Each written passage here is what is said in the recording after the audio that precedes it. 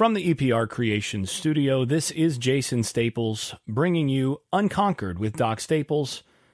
This podcast, as always, is brought to you by EPR Creations, by Louis Marquez of Keller Williams Realty in Jacksonville, Florida, by Shenandoah Real Estate in the Research Triangle of North Carolina, by Garage Makeovers, the #1 garage remodeling company in South Florida, and by my newest advertising partner.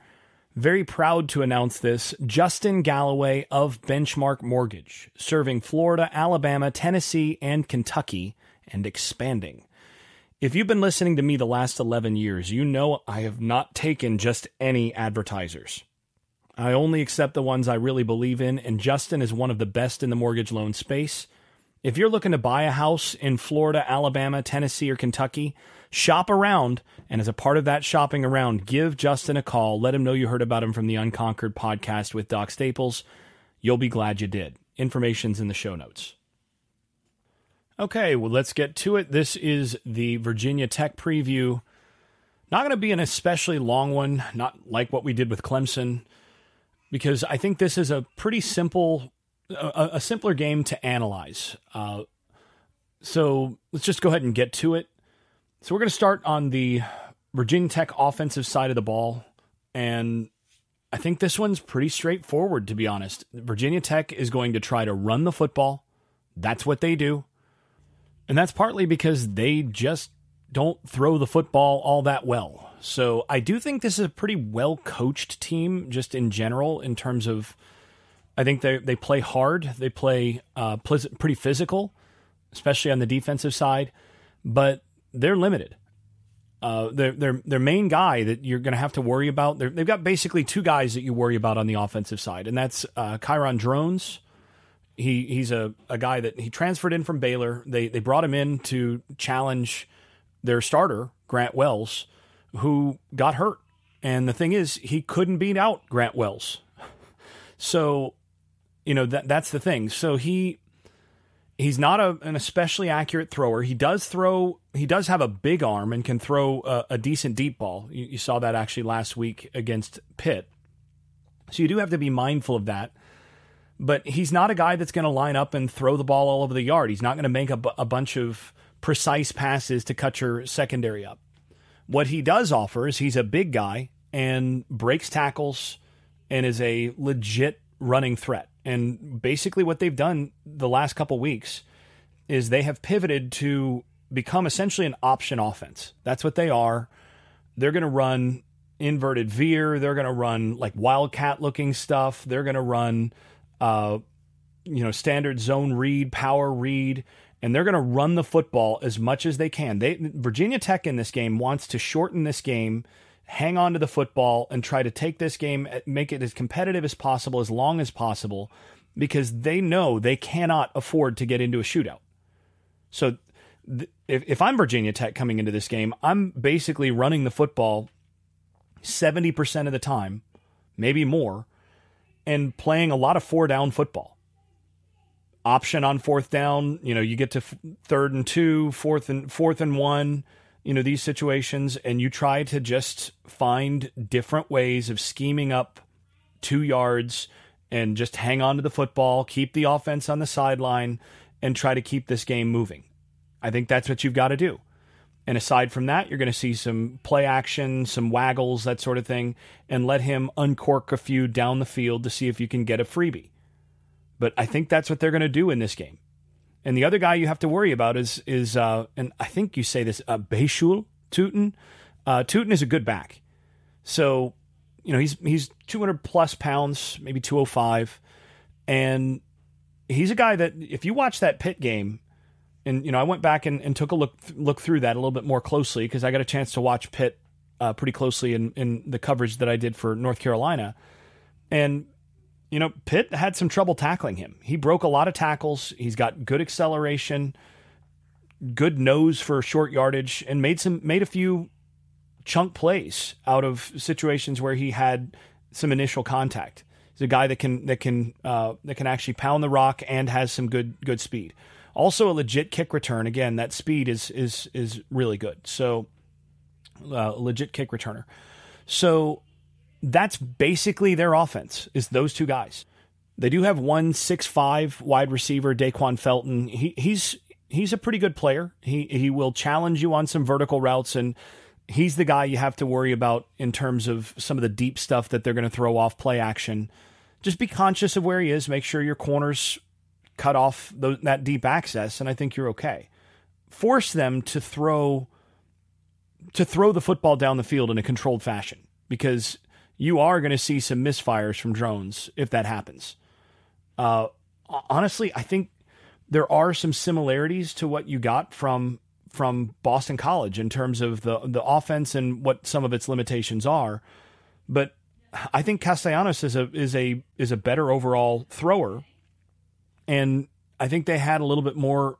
I think they had a better offensive line too. I think Boston College's offensive line is actually pretty good this year, which is amazing considering how bad they were last year. But they got a couple players back from injury, and they got one guy that's going to be a reasonably high draft pick at guard. And they were able to do some things up front that I don't think Virginia Tech's going to be able to do. If you go back and you watch that Pitt game, Pitt was in the backfield a good bit. And they did get a pretty decent number of tackles for loss. I don't actually have the number here in front of me, but Pitt was able to get in the backfield a good bit in that game, and I expect Florida State will be able to do the same. The key is you've just got to finish, and you've got to be more disciplined behind that. And the other thing is that Pitt is an absolute mess on offense. So, if Pitt had a competent offense in that game, if they'd had a quarterback who is not about to switch to tight end. I mean, that's a crazy thing, is that Jurkovec has just decided that he's moving to tight end for the final 3 quarters of his final season as a college football player. And it's just a matter of, he'd had surgery on that hand a couple years ago. And frankly, if you watch the ball come out of his hand, he's a guy that it clearly, he never fully recovered from that. And he can't throw it like he wanted to. And he can't throw it like Pitt hoped he would. So now he's switched positions. And that's the guy that Pitt was able to beat last week, or that Virginia Tech was able to beat last week, the guy that Pitt put out there at quarterback. And if they'd had a competent offense, I think they probably still win that game, because the fact that they just kept giving good field position and being unable to score against what's a pretty good Virginia Tech defense basically allowed eventually Virginia Tech's running game to just plod away and pound away and eventually get some of the plays that they needed to, on top of the one long play that went to Felton on a vertical route. So, that's where they are. But the other guys that they've got, Stephen Gosnell is a transfer from UNC who couldn't get on the field at UNC. He couldn't get on the field as a backup at UNC, and now he's one of the core, top 3 receivers on the Virginia Tech team. Jalen Lane, another guy, he's a senior who, he's still playing because he's just not, he's not a special player, essentially. So basically, if I'm coming in here from the Florida State defense side, if I'm on that defensive staff, I already said coming out of the Clemson game and the Second Thoughts podcast that I did on that one, I think Florida State sort of found its identity a little bit in the second half of that game as a team that can trust their corners, can trust their secondary in general in pass coverage with more and more one-on-one stuff, and that this is a team that can commit to bringing more pressure and trying to choke teams out in the running game. Well, this is an opportunity to do that. This is an opportunity where you've got a team that I don't believe, and based on what I see on the tape, I just don't believe that they have the receivers who can beat your corners. And if they get some one-on-ones against your safeties, I don't think they're going to beat those guys with regularity. I think you can single cover them, and I think you can try to dictate to the offense, sort of old school Florida State style, dictate to the offense that they're just not going to be able to run the football. And conveniently, you're playing a team that doesn't throw it very well at all, and just ran the football 59 times the prior week, and is going to try to run the ball as often as they can. Well, in my view, this is an opportunity for Florida State to lean into what should be their defensive identity basically for the rest of the year. Go ahead and do what you can to take away the running game and get a bunch of 3-and-outs. or 4-and-outs in some cases. Get tackles for loss, beat the offensive line up front, commit the extra secondary help to the run fits, and just be sound and force the quarterback to beat you with his arm with some precision passing against wide receivers who probably can't really beat your corners with a lot of consistency. And if they get a couple big plays out of it, to me, if I'm Adam Fuller, if I'm Mike Norvell, I'm perfectly fine giving up 2 70-yard pass plays for touchdowns in this game if it means that I give up essentially nothing on the ground and don't let their quarterback run wild and am able to bottle other things up. I mean, you know they're not going to beat you with 14 points. So I'm looking at this and I'm saying, look, if I can just give up 2, let's say 2, maybe even 3 reasonably big plays, and hey, maybe my corners or safeties, if they do get beat on a couple of those long ones, just make the tackle and then we're back to playing football. I'm willing to give up some over the top, or at least scheme in such a way that I'm going to force them to get those plays, but I'm willing to give up a couple of touchdowns over the top in exchange for completely choking out the rest of their offensive scheme.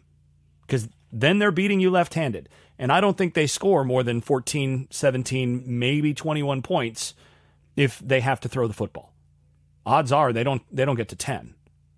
Because I don't think they throw it consistently enough.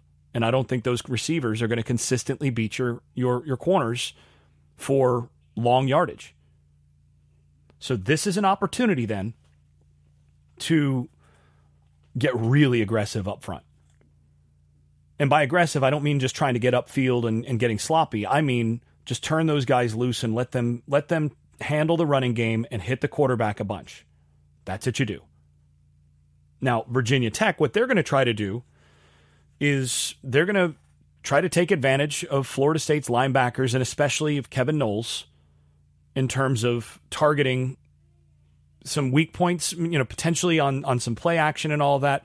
Try to get some tight end stuff or slot receiver stuff against those guys, but especially trying to make Kevin Knowles be the force player in the running game and make him come up and tackle. That's what if I were going to try to do this, if I were going to try to scheme this from the Virginia Tech side, I would be saying, how can I make sure that I scheme it up so that guy, so that safety is having to come downhill to tackle as often as possible. And I think I can win enough of those matchups to keep the chains moving. That's what I'm hoping to do. That also, to me, means that it might be a good game to see a guy like Hussey who's a bigger body at safety against a team that you don't really believe can beat your one-on-ones outside all that well. Do you give Hussey more of a look to against a run-heavy team to be basically a tackler in the box? To come down and do some of that? I think that's one of those things that you considered, maybe going with some of the rotation at that safety spot a little bit more in this game. But I think this is a team that you should be able to choke out with the personnel that you have and with the limitations as far as the throwing game that they've got.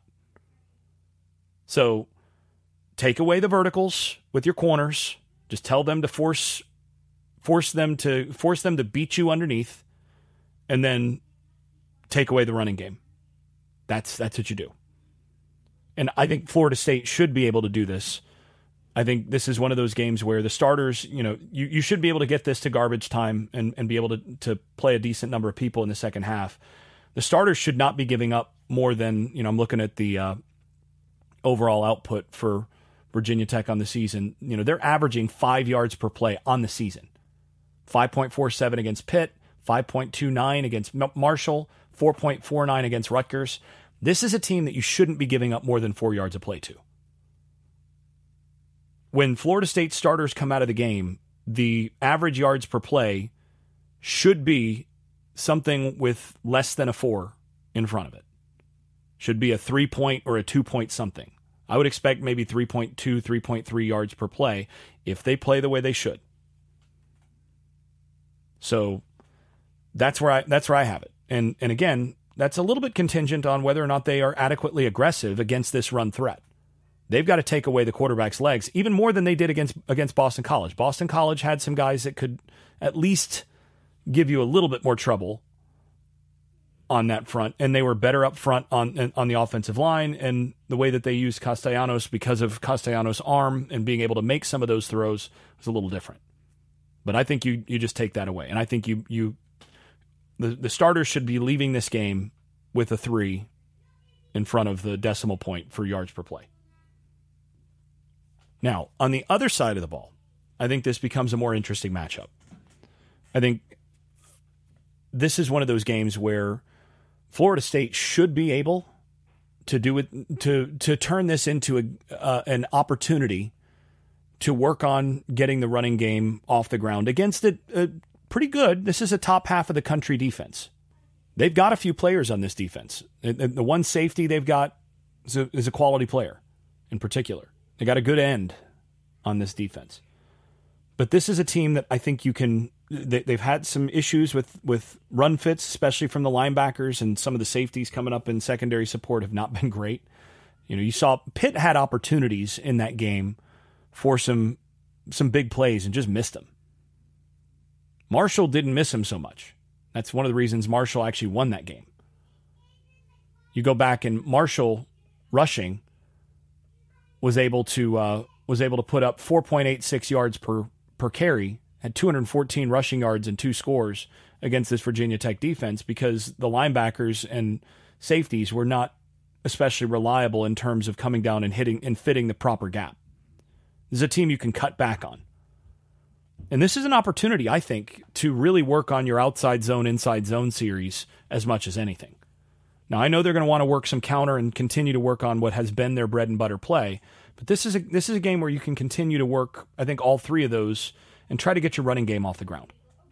Now, Virginia Tech is going to come up, and they're going to play a lot of base, middle of the field closed, single safety stuff, mostly just cover 3. I mean, they're just spot dropping for the most part. But they're going to play a lot of cover 3 and try to bring that extra guy into the box and challenge your running game.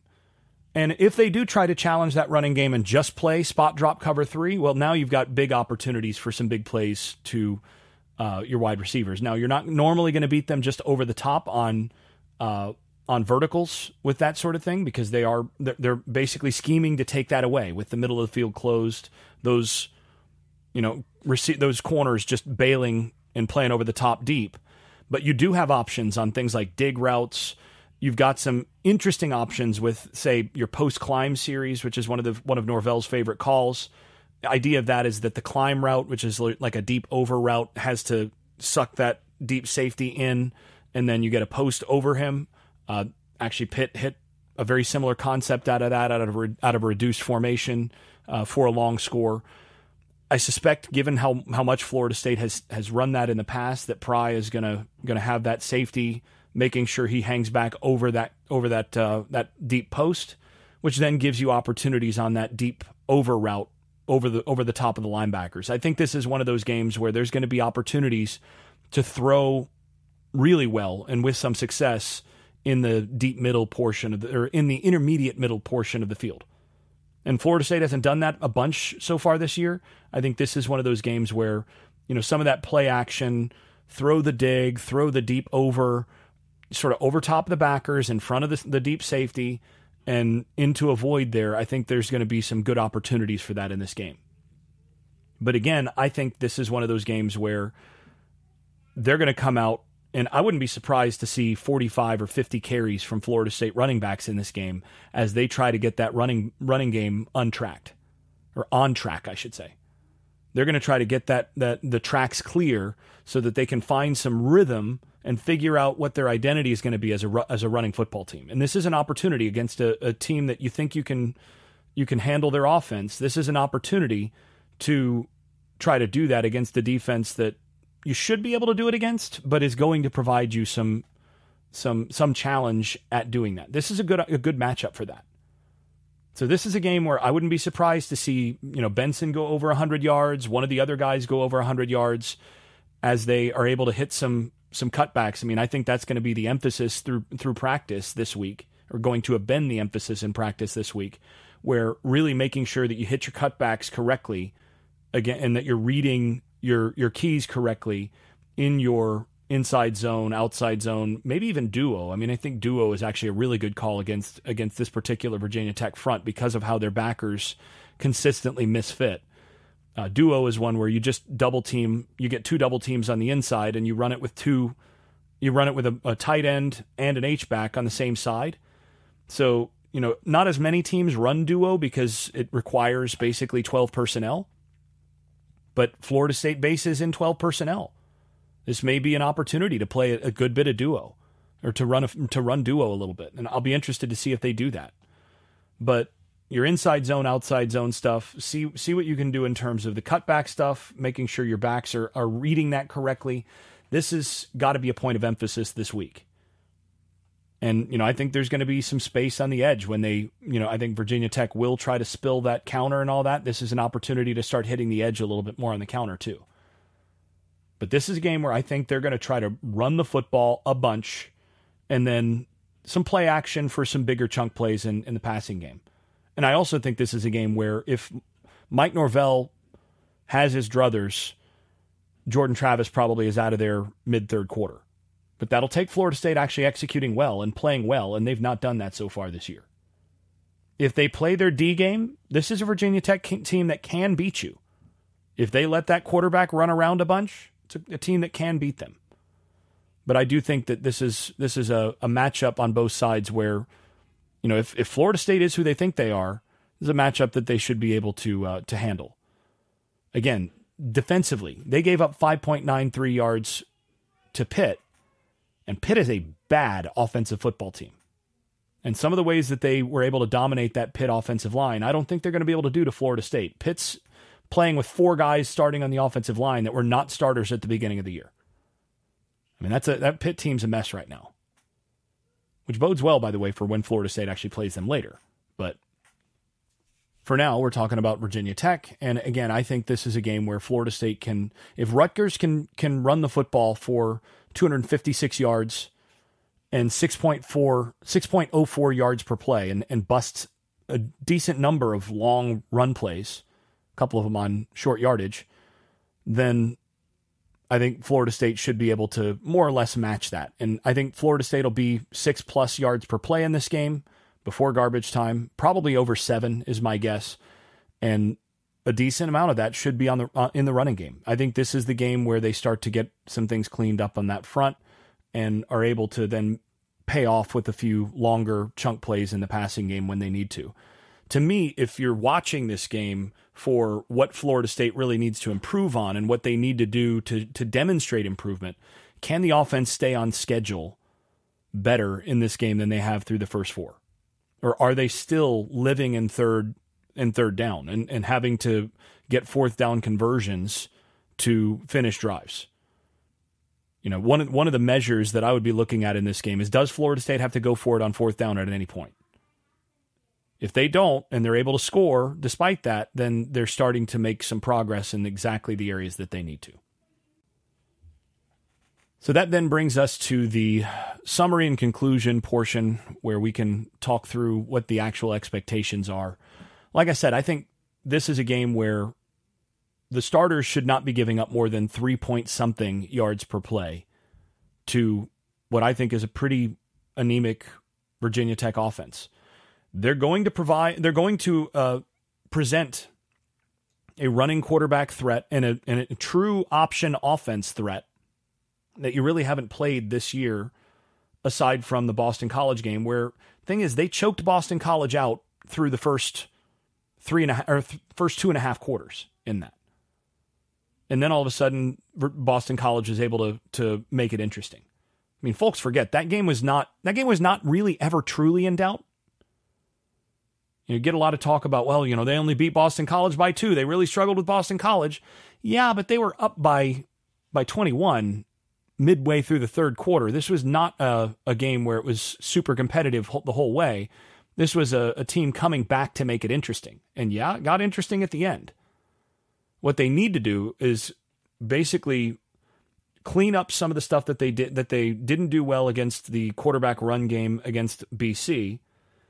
handle their business in the running game, and just close the door when they get to that point this time through, instead of basically kicking it around a couple times and giving up a fumbled kickoff, squib kick, and several of those other things. I mean, the fumble inside the red zone for a scoop and score, those are the things that made that game close. If they just handle their business and handle their gap responsibility and play physical, this Virginia Tech team's going to have trouble scoring on them. And at that point, the offense can start to really cook because they're going to get opportunities. And I think they will get opportunities in this game. So I think this is a game where Florida State's going to cover. And I think this is one where you start to see some of the benefits of the bye week in terms of personnel, guys getting healthier, guys no longer having the flu, and a team that's starting to figure out who it's going to be on both sides of the ball. I am interested to see how much more pressure they try to bring in terms of taking care of that run threat, how much they're willing to just play more middle of the field closed, true corners on the island kind of stuff. But yeah, I think this is going to be one where Florida State's able to start pulling away by the early third quarter, and by the fourth quarter, this is one of those where it's probably mostly backups on the field. I'm going to go with Florida State 45, Virginia Tech. I'm going to go with 17 here. I do think it wouldn't be surprising to see Virginia Tech sort of get a late score in there. But I think with the starters on the field, I don't think Virginia Tech is going to have more than 10 before we start to get to garbage time and start to get some stuff moving around. So I'm going to go with 45-17 here for Florida State. I think this is a 90% type game where 9 out of 10 times you line this up and Florida State wins comfortably. All right, that'll do it for this episode. Talk to y'all in the Hot Takes podcast. If you've been enjoying this podcast, please leave a 5-star rating over at Apple Podcasts and wherever else you listen to podcasts. Post and repost episodes on social media and tell a friend. And if you haven't left a review in a while, do it again. It really does help the visibility of the podcast. Before we go, I'd also like to thank my advertising partners once more. That's EPR Creations, Louis Marquez of Keller Williams Realty in Jacksonville, Florida, Shenandoah Real Estate in the Research Triangle of North Carolina, Garage Makeovers, the #1 garage remodeling company in South Florida, and Justin Galloway of Benchmark Mortgage, serving Florida, Alabama, Tennessee, and Kentucky. You can also stop by the Unconquered Shop at unconqueredpodcast.com, where you can buy stickers, pins, magnets, t-shirts, and other swag. And thanks also to all those supporters over at Patreon, where I post video analysis and field questions for the podcast. I am especially grateful to those above the dynasty level. That is Andrew Garrett, Brian Leininger, Neil Cook, Casey Kidd, Chris Chartrand, Dave Blair, Hector Cartagena, Jack Horton, Jimmy Van, Jonathan Kennedy, Keith Cheney, Lee Caswell, Tyler Kashishke, Vince Calandra, and Bert Bertoldi. You all are far more generous than I deserve. I'm really grateful. Thanks to you all. This has been Unconquered with Doc Staples. I'm your host, Jason Staples. Thanks for listening, and thanks for your support. I made this.